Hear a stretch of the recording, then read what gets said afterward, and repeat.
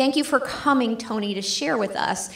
And because I know there's going to be some really cool things. And let's have a round of applause for my new friend, Tony. Thank you, Sarah. I want to go back and reiterate that I've already benefited. It's been astonishing to me, my experience already, starting with Stan this morning when I said, "Where's the sand pile?" And he didn't laugh at me and said, "Just standing on it." Some of the things I've touched, and then conversations with Glenn, with Nikki, and some others, just about things that are happening. So I've already benefited, and for the listening audience and anybody watching this video, you're missing it if you aren't here. And I'll talk more about that. But today, that's not my phone, is it? It actually is. Today I want to talk, and somebody from Sarasota is calling me. Today I want to talk about new narratives. And I want to start with and make it personal. So I want to talk to you about you, your organizations, your community. And my question for you is, what is your leadership narrative or your personal narrative? If I asked you today, and I'll ask you again at the end, what's your narrative? So some examples of narratives are, some people may remember, and it'll be your generational thing. Is your narrative, are you Roy Rogers or the Lone Ranger, fighting for justice? Or are you Django? And if you don't know who Django is, the D is silent, which is a line from the movie. Or it's the Hateful Eight. So who are you? Are you the Lone Ranger or are you Django? Are you Superman fighting for truth, justice, and the American way? Or are you the Dark Knight? Someone would describe him as being slightly off balance.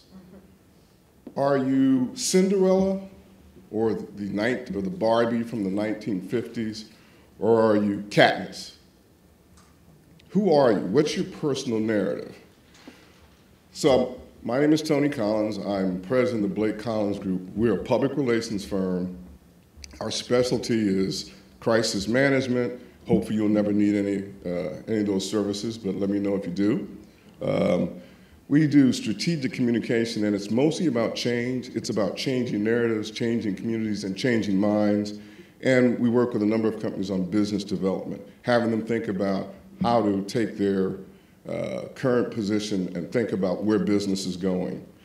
But today I want to talk to you about narratives and to tell you three things. There's a lot of information about narratives in academia. People have been writing about narratives since the 1920s, almost 100 years. But narratives are important because they are driving culture. If you think about it, narratives drive culture, they drive values, they drive companies. What narratives do is decide how you view the world.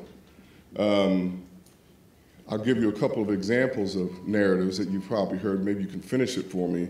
But there's the story about truth. George Washington chopped down and he could not. It's a narrative.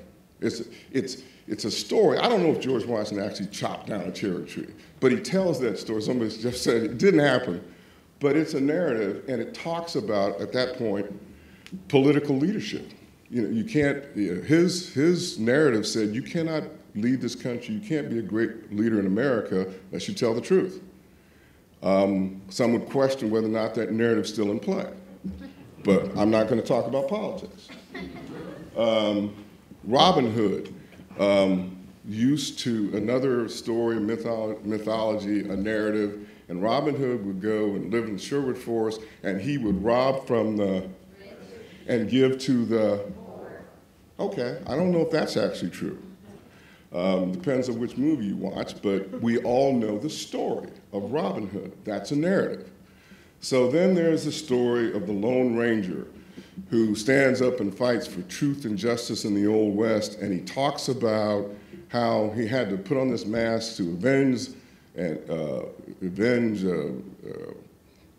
the outrage of his brother's loss of life and stand up and defend people in the Old West. And he had his trusty companion, which Sarah mentioned earlier, Tonto. And they worked in collaboration, and they defended the world. I think that series was on for 20-some years, and everybody watched. Any millennials in here not know who the Lone Ranger is, just out of curiosity? Everybody knows who, even if you never saw it. So there's the Lone Ranger, and all of those things are narrative, and they're used to convey values. They're used to convey a point of view, and within them, you can tell stories.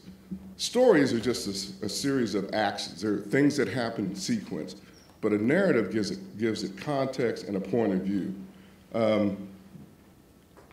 If you look at the world that we live in today, we use narratives to drive everything, and we call it a shortcut to what people actually believe. I'm going to steal a quote from Jim Artem, who's in the audience. And he and I have been talking about narratives, and I don't know if you can read all that, but a narrative is simply is a nudge that creates a bias. Bias is not a negative word. Bias is a preconceived notion about how things operate. So if you're talking, I'm not going to remember the name of the play, but it used to be the United States would do well when U.S. Steel did well. That was a line. If the steel company was doing well, then the economy was booming. Does anybody believe that anymore? Does anybody believe that the future of the U.S. economy is driven by what happens to the steel industry? They used to say that about automobiles. General Motors, Detroit. If the automobile industry was doing well, the whole economy would do well. I'm not saying it's not important. I'm just saying that that's not how our economy works anymore. But those things are all about narratives. So narratives, there's a lot of information about it, but I'm only going to talk about 3 parts of a narrative that you should focus on. One, it seems self-explanatory, but if you have a narrative, you have a narrator. You have someone who is telling the story. And that becomes important because you go back to George Washington. George Washington is telling the story, and our history books talk about him as our first president, a general and honest person who led this country to freedom. Well, he's credible. The narrator, the impact of the story, the narrative, has to do with who the narrator is and how credible they are. Because if the narrator has a problem with credibility, has a problem with values or culture, your narrative goes away. So narrator is an important thing to look at. Things are changing in the world of narratives, and they're changing dramatically because we are, as a country and as a society, beginning to question the narrators. We now ask questions about everybody. We go back and look at history, and we dig things up, and we reevaluate how we perceive them. So Thomas Jefferson, one of our great leaders, great political thinker, part of his narrative has changed when people began to go back and realize that Thomas Jefferson had at least 2 families. So now there's a whole other discussion about what Thomas Jefferson says, what he does, how we perceive him. So the narrator is important. Narrators are central to anything you do in terms of talking about the new narratives. It's changing because we go back and we look at everything. It's changing because of technology, and it's changing because of political trends. The second thing that happens in all narratives is you are telling a story. It could be fictional, non-fictional. You're telling a story, and you're telling it from a point of view. You've got George Washington chopping down the cherry tree. He's telling a story to talk to us about how this country is going to go forward and what we think about it. And he's telling you from the point of view of a general, from the point of view of a political leader, of a point of view that says these are the foundations of our country. So when you begin to look at stories or any narrative, you will find that within that story, there is a point of view. I was actually looking at listening to a story this morning on NPR, which was talking about, there's a story about fracking. They were talking about fracking. And I heard the same story this morning on Morning Joe. Some of you may know Joe Scarborough. So the point of view on NPR was how fracking was being questioned internationally about whether or not it has a negative impact on the ecology, on the landscape. You know, how do we assess the long-term impacts of fracking?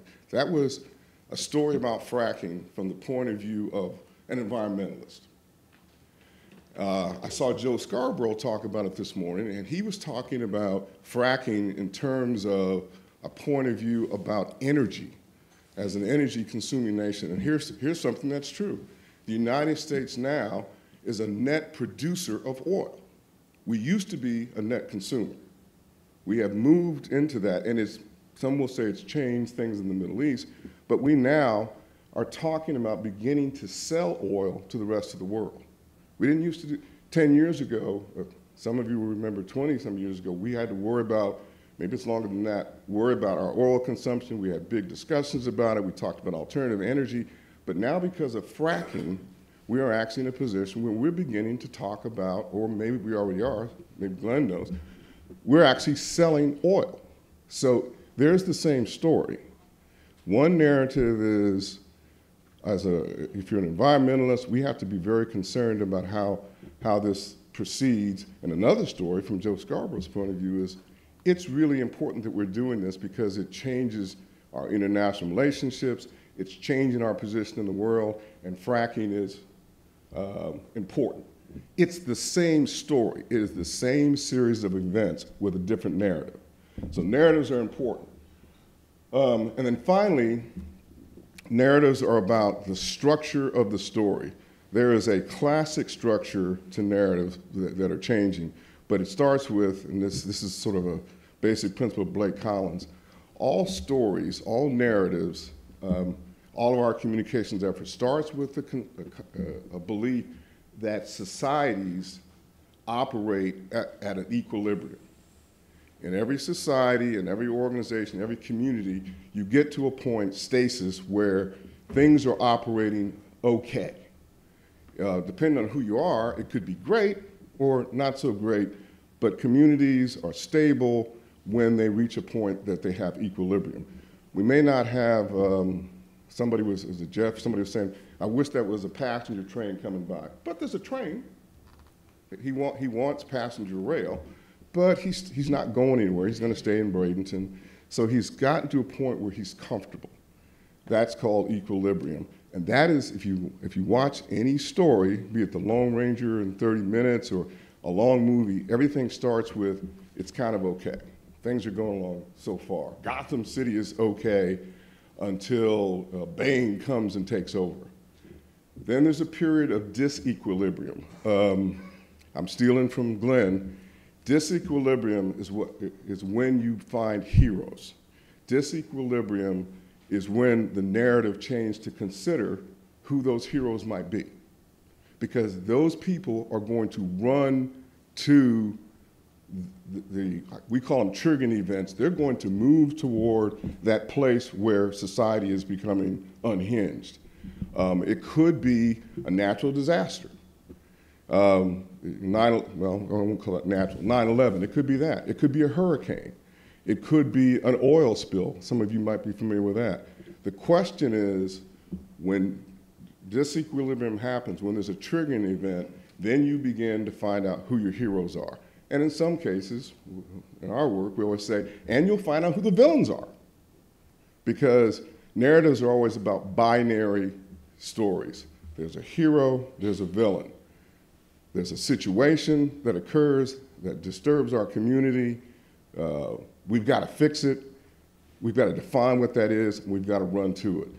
It's a classic story. Any movie you see, I used Batman earlier, things are going along fine in Gotham, Bane comes, or it's the Joker, they destroy the town, but eventually what happens is the community or that hero works on it and finds a way to overcome that disequilibrium and restores it. That's the classic story.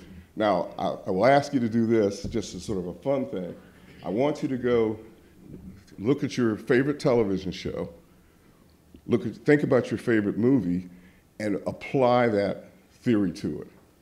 Apply the theory of that narrative to your favorite show.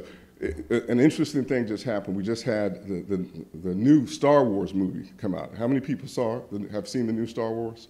Okay. Do you remember how familiar it is to the very first Star Wars with Luke and and the Jedi? If you look closely, it's the same exact storyline. There's this young person, male, who's lost and forlorn out in the desert, but the situation is such that it's fairly stable. He finds out, or she finds out, they've got some unique power and connection to these things, and they go off and get involved in an adventure where they overcome, at least temporarily, the Empire and restore things to equilibrium. They did that. I think Star Wars is 30 years old, 20 years old, 30? Whatever it is. But we did that story already. It's the exact same story. Now, where it's changing, where the narrative is changing, is Luke Skywalker is now a woman, a girl. Got to be careful saying girl, right? I was talking to Glenn. Luke Skywalker, it's changed, but it's the same story. And you have the same people. I don't want to say you almost have the same music, but that's a standard story. So Star Wars is a classic narrative. If you think about that, watch the movies, and it's going to make a lot of money if it hasn't already. That's the power of that narrative. What is equally powerful, though, is the fact that narratives are changing, and that's kind of what I want to talk about today because I think it's important to you, and I'm going the wrong way. Narratives are changing. Been a big discussion about law enforcement lately, and Jim, who's that artist who did that? So this is Rockwell photo from about 1940, I believe it is. And that's the classic picture of police community relations from 1940. And you have a police officer in a soda shop talking to a young boy who's on his way home. Maybe he's running away. You can do your own interpretation. And he's helping him, and he's talking, and he's coaching him. You can see that. This image is new, and it's out there if you can go online and see it. If you can't describe it, you now have a police officer in riot gear with an assault weapon and a billy club, and he's talking to a young black kid, and if you can't really see it because we don't have, but the look on the faces are different. This kid is looking at this guy saying, wow, that's really cool, tell me all about it. I'm moving away from the mic. Tell me all about it. But that image says, I'm not quite sure what you're saying, but I'm concerned. So that's a change in the narrative. Why do I care about that? Why should you care about that? Because it has changed the way this country, and not just minorities, Hispanics, Black, it changed the way this country views law enforcement. We're at an all-time low in terms of respect for law enforcement officers in this country, ever. It's dropped off, the narrative has changed. That's important to how communities move forward. We've got to figure this out, or our communities are going to continue to be roiled by this issue.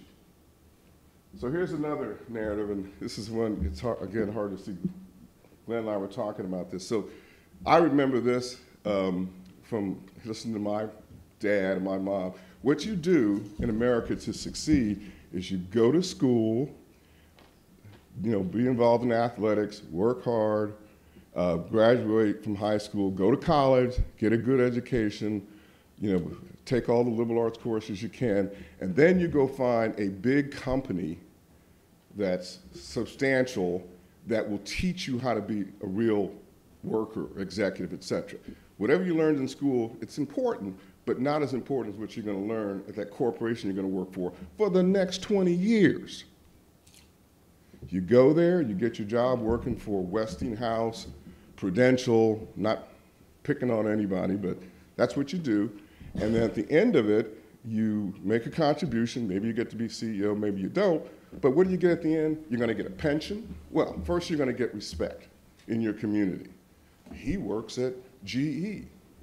He works at Westinghouse. She is involved with this hospital. She's been there 20 years. She knows everything. And at the end of it, you'll get a pension. If you're lucky, you'll have a party. They'll celebrate. Everybody will dance and say, Glenn, do you remember when we did that 20 years ago? Everybody was, and you get a gold watch, or a watch that appears to be gold. I'm not quite sure that they were gold, but that's another story. Today's world, if you look at that, none of that happens. You heard people talking about earlier, the projection is that you're going to have 5 careers, potentially. The projection, I have a daughter who is in graduate school at King's College in London. She started out, she went to an art school in high school, which was driving her father crazy. She's going to become an artist, and I'm like, really? How do I get my trip to Paris out of you being an artist? I don't really understand that. But she did well, and then somewhere in the process, she found out she liked numbers and math, and my brother's a banker. So she started, she graduates and goes to undergrad, and she gets into that, and she gets totally away from art. She starts thinking about planning and economics, and it turns out she's a whiz in accounting. And I'm like, who is this person? I tried to get you to do that the whole time you're in high school, my narrative. And now she's at King's College in London studying international economics because she's really I don't have any idea who she is anymore. I do know her narrative has changed, and it probably will change again while I know her, but she has no idea of trying to go work for Prudential or any company that's going to give her a gold watch.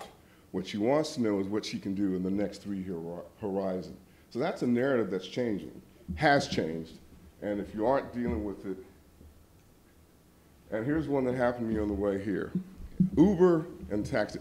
So some of you will remember the sitcom that was on television, Taxi. Danny DeVito was it, and everybody would meet every day at the taxi dispatching place, and they'd have this conversation about life. And they talk about their relationships and their people that they picked up, and it was kind of interesting and kind of funny. And it was probably cheap to do it because you could sit around in this small set. You know, there's only one shot, and then the rest of it was driving around in a cab. And it was very successful. It was on for a long time. All these people were in it, and mechanics and so on, talking about life. Well, that was the way the taxi industry ran, and the taxi industry continued that narrative of sort of being there. You could be entrepreneurial to some degree, but have a company that supported you, and they had unions, and they had medallions, and they had all kinds of things, and they controlled the vehicle for hire business. Yesterday, I flew in from DC. I stopped at Tampa airport, which they surprised me, and I whipped out my cell phone and went to my Uber app and called up an Uber to take me from Tampa International Airport to St. Petersburg. I was surprised. In my travels, I use Uber a lot, not unusual. I was surprised because the narrative has changed in Tampa in less than a year. Tampa Airport used to block the signal from Uber. They used to block it because there is a transportation authority in Hillsborough County that controls all the medallions, and the taxi drivers have been suing Uber and Lyft and everybody, and they had convinced various people to not allow that technology to be there. So they used to block the signal. And I just tried it because I couldn't get anybody to pick me up. So I open it up, I look at Uber. Now it works, but not only that, they have a very robust system of identifying where you are in the airport. Blue arrival, JetBlue, this door, etc. All that, they couldn't do that. Uber couldn't do that without the support of TIA, Tampa International Airport. So there it was, the taxi industry right here in our backyard, still fighting on what I would call the old narrative of we own transportation and you don't, and the International Airport, which is a regional organization, is changing their narrative. What was even funnier, Sarah, is I'm standing there. Here's something about narratives too. So I'm standing there getting ready to take the Uber, and the woman next to me, she's older than me, so she's probably a mature individual. I won't call her a senior citizen or a whoopee. She probably is a well-off old person because she's flying in here and she's on her way to Bradenton for some R&R. But she's standing there and she's got her phone out and she asked the person next to me, who's about your age, how to use Uber. And it's a young man, and he's giving her information, I'm listening, and he's got it wrong. He doesn't know what he's talking about. And he's about to send this very nice, mature lady off in the wrong direction, and she'll end up God knows where. And so I stand there for a while. I have, my own narrative is mind your own business. But after a while, I'm like, okay, this kid's going to send her. She's going to be standing here for 25 minutes or half an hour because she hadn't pushed the button. You've seen the commercial, push the button? Well, she got the app up, whatever, but she didn't push the request, UberX or whatever. She didn't push it. So I started explaining to her how it worked. And she said, oh, this is my first time using it. And I just figured I'd ask somebody who was 20-some years old how to do it because, that's the narrative. That's how it works. And I said, actually, the narrative is, look at who's got their phone in their hand, a smartphone in their hand, and is using it. That's the narrative. Just because this guy's 22 years old, and when we got into a conversation with him, not picking on him, he'd only used Uber once in his life, and that was while he was in DC, and he didn't really know how to use it. So she didn't want to rent a car, she wanted to get here, she used Uber. That's a new narrative. She's older than I am, and she's using, that tells you that Uber has changed the narrative and the taxi industry is losing. So why is that important? Why do you care about that one way or the other? And in the spirit of what Sarah told me to do is talk about why narratives are important. And I promise, I don't see her in the room, I promise I would talk about, I mentioned to you earlier Ta-Nehisi Coates. And it also goes with the new narrative. Ta-Nehisi Coates is an African-American male. I call him young, he's 41 years old now. He was a student at Howard University, and he comes from Baltimore, where he didn't do well in high school, decided to go to Howard University, a historically black college, and he's pretty smart, but he was a horrible student. So by his sophomore year, he had stopped going to class, bad narrative, and was spending all of his time in the library, studying about how to be a writer, et cetera, et cetera. Ta-Nehisi Coates now writes in the new narrative, he was a blogger, then he started writing columns, now he writes for Atlantic Magazine. He's written a book that's he's getting the Pulitzer, just got it this year, 2015, and he just received a Genius Grant from the MacArthur Foundation, $500,000 for him to think. So there's a new narrative. We're not all going to be Ta-Nehisi Coates, but the point is he did not do it the way my parents taught me, the way he certainly is more like my daughter than I am, but here he is, and he's applying his skills, and he's got another career. Now, the next thing that's happened, which is fascinating to me, is he's been asked to collaborate with I think it's CBS or NBC, on a new TV series. So let's see, he's a college dropout who hung out in the library, who is a blogger, who's written a Pulitzer Prize-winning book. Now he's a Genius Grant, and he's about to become a TV producer. I don't know if he's up to 5 yet, 5 careers, but it's amazing to watch, and that's part of the new narrative. So why is that important to you? What can you do about this now? When in our business, we talk about narratives are accelerators. You saw Jim say earlier, it's a nudge, but every story that you tell has a narrative. It gives the context for why you do what you do and how you do it. We think that you need to make sure in your business, if you're attacking a community situation, that you think long and hard about what the narrative is. And Sarah, to your point, it's not necessarily going to come to you all at once in an explosion. You may have to work at it and work on it, talk to a lot of people and adjust it. But the narrative is important because it's how people think about things. It's a shortcut, call it an app. It is a shortcut to context. If you get people convinced that there's a narrative and you get them aligned on the narrative, you then begin to drive forward the conversation. Case in point, I was here, I don't know how many years ago, somebody would tell me it was more like 15, maybe it was 10, part of a community conversation in Bradenton area about downtown. And there was a massive conversation going on. There were people who wanted to keep it kind of the way it was. And there was another group of people, and I can't tell you who all of them were, but they were saying, you know, we really have a jewel here. We have something that the world would really like to see, but we just don't know it. There's an African proverb that talks about acres of diamonds beneath your feet. They didn't look, somebody looked down and said, we've got a diamond here. If we just put some things here, bring people to the water, wow, look at what we're having. What they did first was change the narrative. They changed the narrative that we're not, you know, your daddy's Oldsmobile. They changed the narrative and said, look, let's have another way of thinking about this. So when we talk to our clients, the first thing we want to have them do is think about what's your narrative and how, what's your role in the narrative.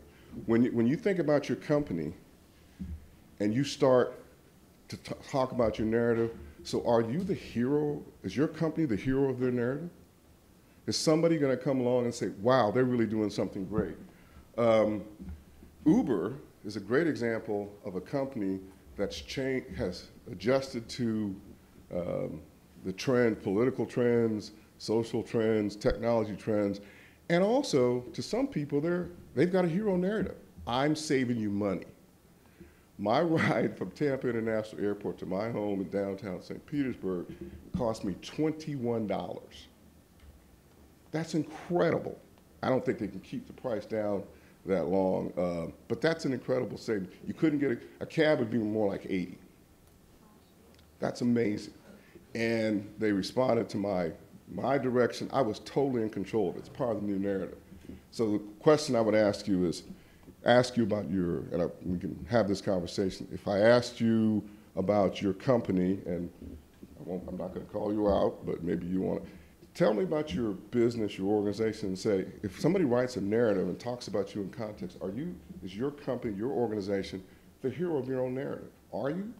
Are you contributing something that's going to change the world, or change your community, or change something of value? Are you the hero of your own narrative?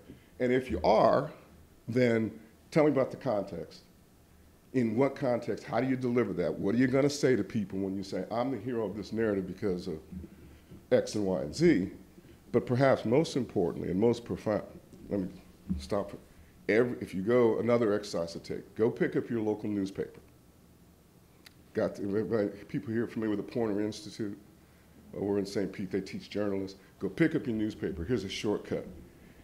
About 90% of the stories in a newspaper have three things: a villain, a victim, and a vindicator.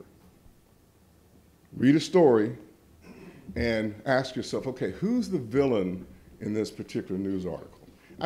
Yes, I understand there's some good news stories, et cetera, but if you read an editorial, who's the villain? Who is the newspaper? What's your newspaper's point of view? Like, who's the villain? Usually the newspaper stories will give you a villain and a victim. We don't have enough funds for, I'll do Flint, Michigan. We have a problem in Flint, Michigan because the water's been poisoned and this series of public officials did something wrong. There's a villain, and the victim is the people who drank the water. And the question is, and what drives that story, what keeps it alive, and will keep it alive for another year, is they're spending their time trying to figure out who's going to fix it. Who's the vindicator? Because that's the way we tell stories. Flint was doing fine. They had reasonable drinking water. Something went wrong. We have bad drinking water. Who's going to fix it? The person who fixes it, the organization who fixes it, will be the hero. That's how they write newspaper stories. So the final thing I want to ask, so I'm asking you, are you the hero of your own? If you think about your narrative, are you as an individual in your own career a hero? Are you Katniss or Cinderella? Are you just watching? Are you aware that the narrative is changing? What's your point of view? What's the context in which you tell it? But the most important thing we say to all of our clients is, are you the narrator of your own story? Because you can be an architect of change or a tenant of results. You either change your own story or somebody's going to change it for you. And I'll stop there and take questions.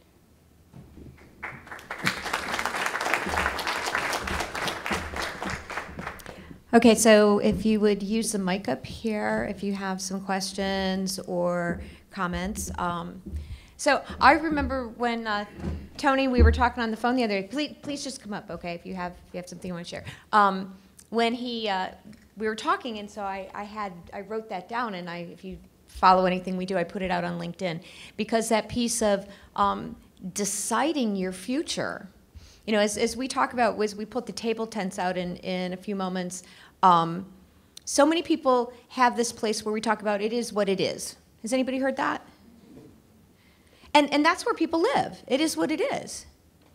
And but I think that there's another question that we have to come with after that, and that it is what it is. So what are we going to do about it? You know, I've been this thing about the hero's journey for a long time, because if it just is what it is, then I'm a victim. Yes. You're But Cinderella. I'm Cinderella. You know, and I need a fairy godmother to come and rescue me.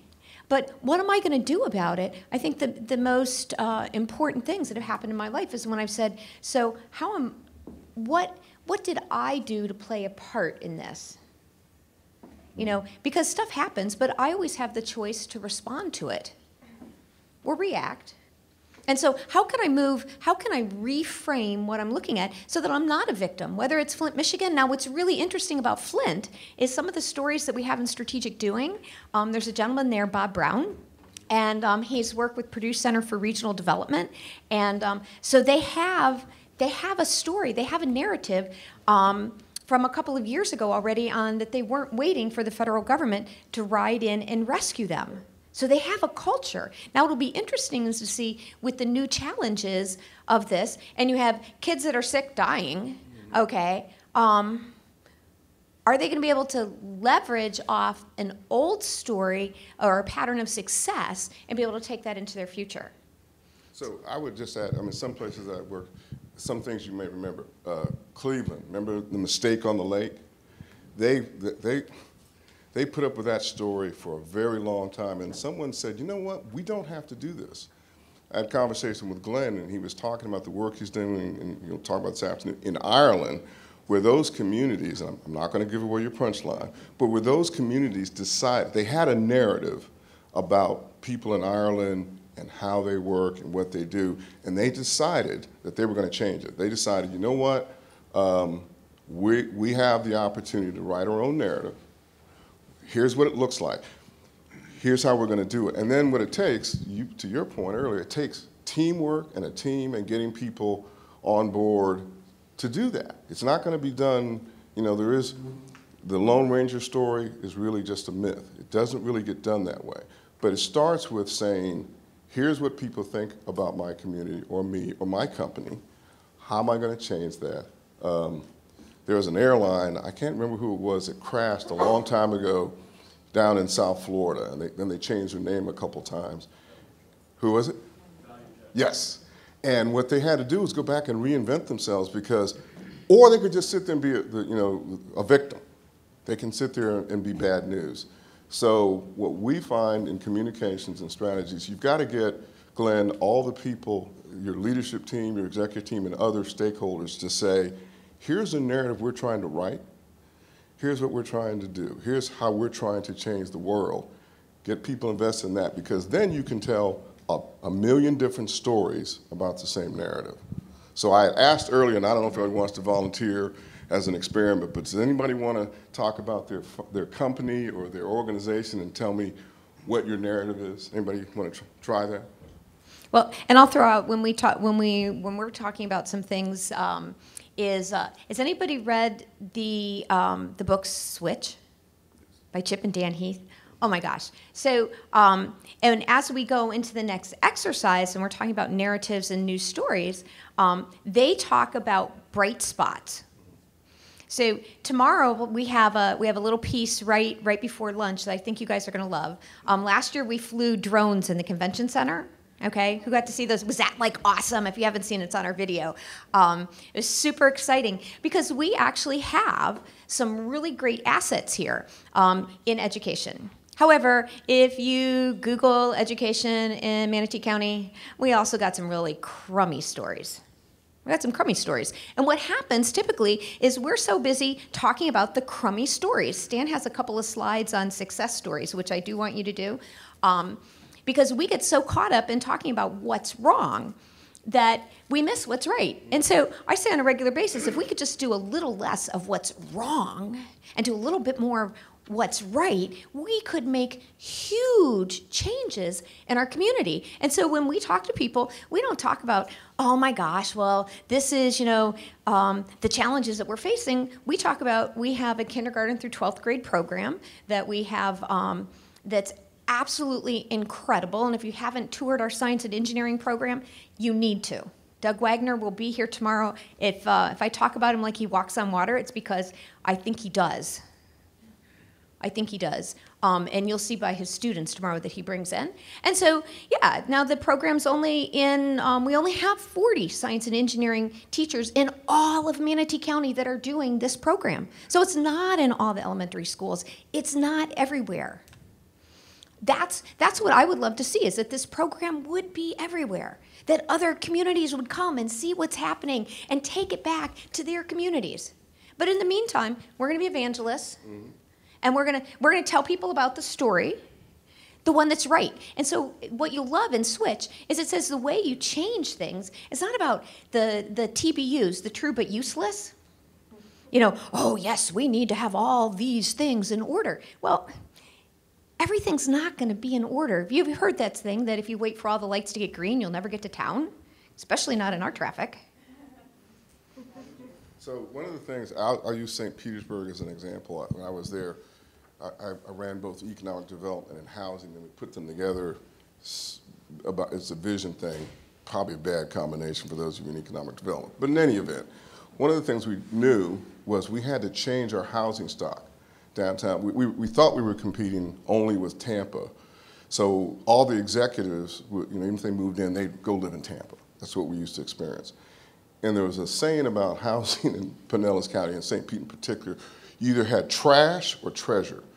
2-bedroom bungalows, 1 bath. It was, not executive housing, or actually not millennial housing. So we spent some time thinking about it. And the first thing that we did was convened a meeting of the stakeholders and the communities to start talking about what we were doing right. And there's an article, I laugh about it now because we went around and talked about what we were doing right and where we wanted to go. And now, 10 years later, 15 years later, if you go look at housing in downtown St. Pete, it's kind of crazy. $1 million condominiums. I think we've overdone it, but we have condominiums that start at $1 million. The president of Home Shopping Network lives downtown.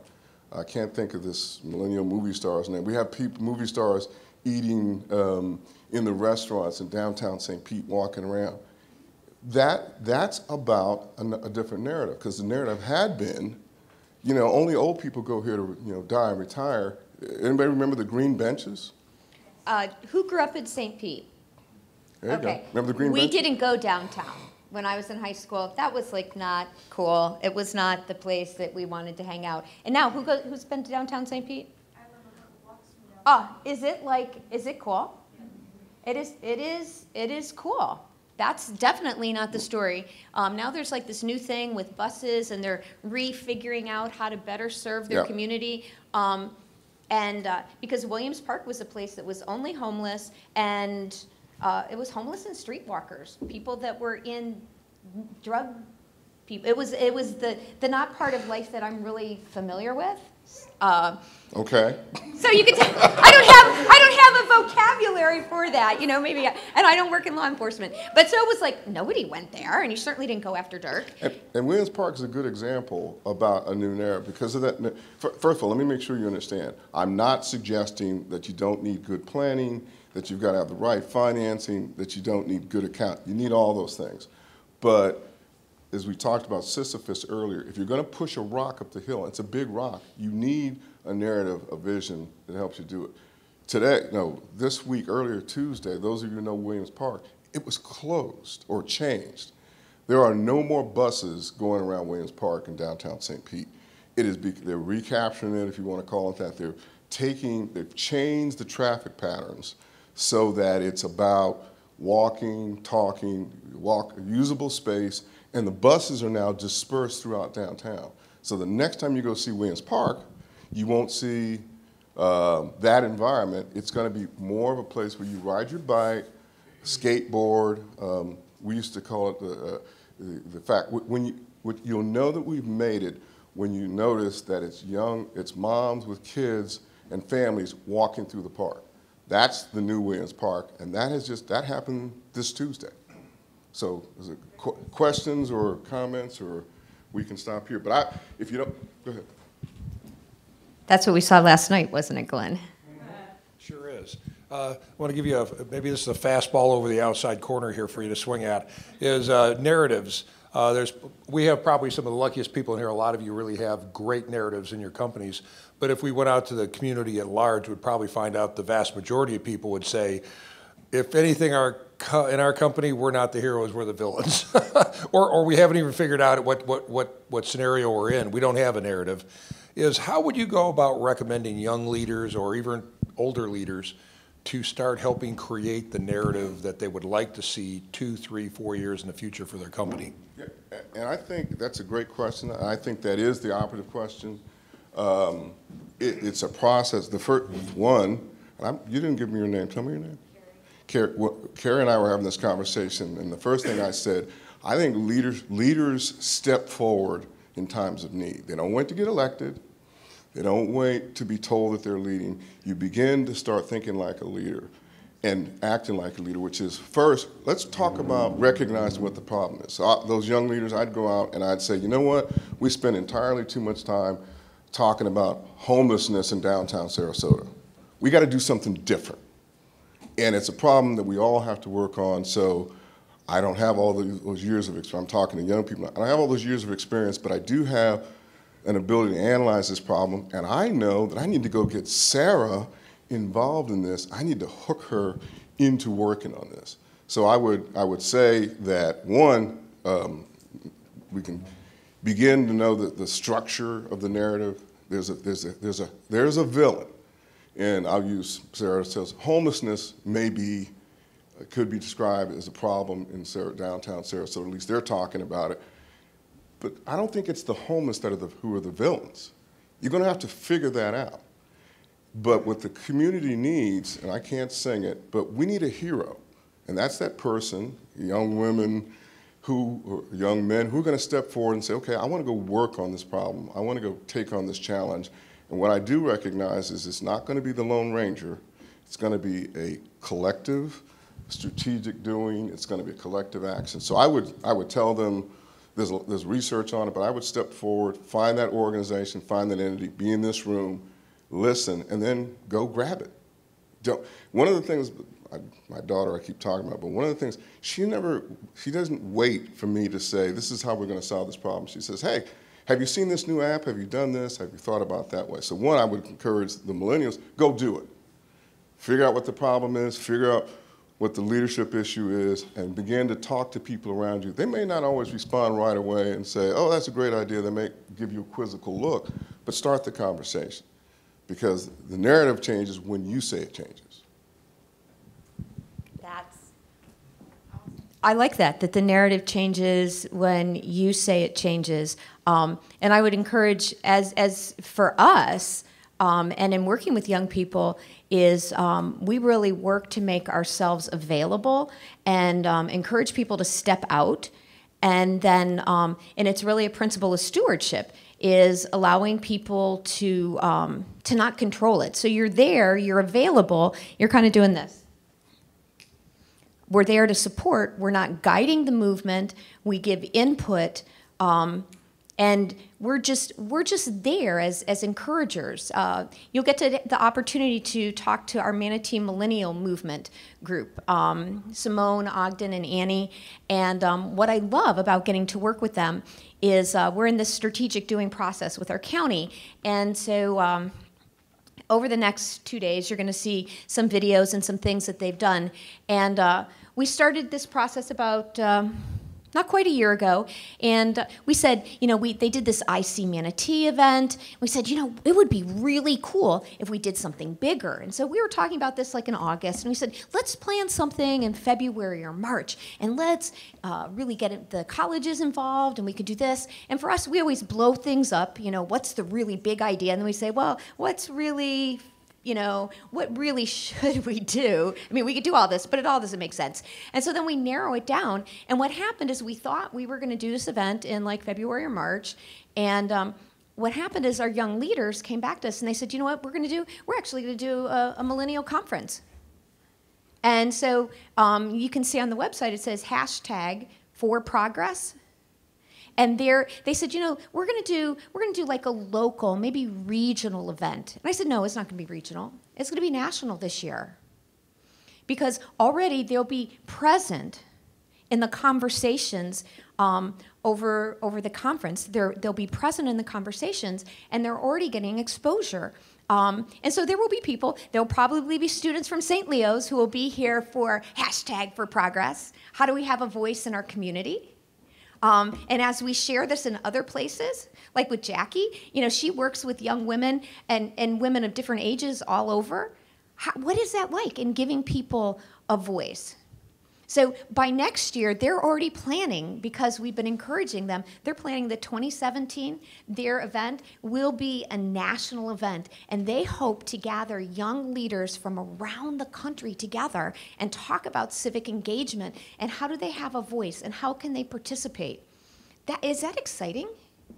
And it's not our event. What's really cool is in this process of strategic doing, in this process of narratives and conversations, it really wasn't a whole lot more work for us.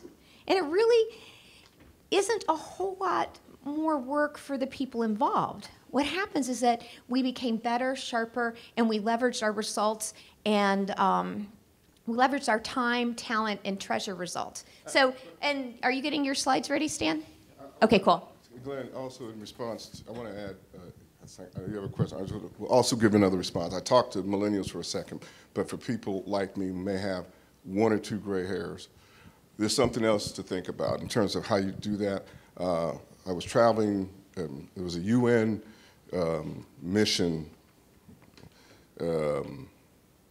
review of some refugee camps in Ethiopia in December, and I was there. And I saw an amazing leader, a woman who was working with the UN. And we were in one of the camps, and on that particular day, 180 people came in to the camps that they walked across parts of Eritrea into Ethiopia. And what was going on was they were doing intake, and they start to ask them questions and where they're from. And so when these refugees arrived at the camp, when they got there, it was like midday, they had them standing there answering questions or filling out papers for 8 hours. Yeah, and you think, wow, because they have to get all this information. So the leader, the executive who's in charge of this, a woman, walks over and starts talking to someone who's sort of in a janitorial capacity at the camp, a young man. And she said, well, what do you think about this process? And the young man, not knowing who she was, says, I won't use that word. He said, it's terrible. This process is terrible. You ought to get these people. They just walked, the last 50 miles. They didn't have anything to drink. They didn't have anything to eat. They're dusty. They're tired. You can get the basic information, get them assigned, get them in place, let them sleep, and get up and do that the next morning. And the woman, Lavinia, said, well, tell me more about that. And the person said, yeah, whoever's running this thing has some other phrases we won't use. And they really ought to get their act together. And then the young man turned and said, well, what do you think? He said, well, I'm that person you're talking about who's got their head in the wrong place. And you're absolutely right. We ought to change that. And on that day, they started changing the process. So I'm encouraging people with some gray in your hair, seek out those people, take a look at it, do that 360 look and say, well, okay, what am I doing wrong? Go out of your way to talk to the people who aren't in the game and say, re-engineer this for me. Think about it a different way. And then be willing to accept it. So I don't know if there was another question. I think we'll get ready to Frank, do you have I asked you to come up here, so. Especially because don't start till you get up here, and nobody will be able to hear you. You're quiet. Okay. Well, you've asked to sort of have an opportunity to review, a narrative. Well, I have a group called Citizens Concerned About Education, and we're passionate about working with community leaders and who are very, very concerned that the next generation will not be viable employees. We offer these leaders the ability to work with like-minded people in a safe environment, and that includes using strategic doing. After getting together, we effect changes in education. Mm-hmm. I think that's one of those hero narratives that I would describe that, and I like what you're doing there. I would tell you, though, you've got to somehow get the Lone Ranger in or Django in there, something that people can quickly. When I did the thing about Robin Hood, everybody knew that Robin Hood robs from the and gives to the, and so your narrative it's succinct and powerful. I think, and I was talking to you briefly, I think you're there, I think you've got the right thing, and I would challenge you to work at it a little harder to get it down to something that people can say. It's like that app on your phone. You know, you can look at it and it's going to instantly spit your name and your organization's name out the end of it.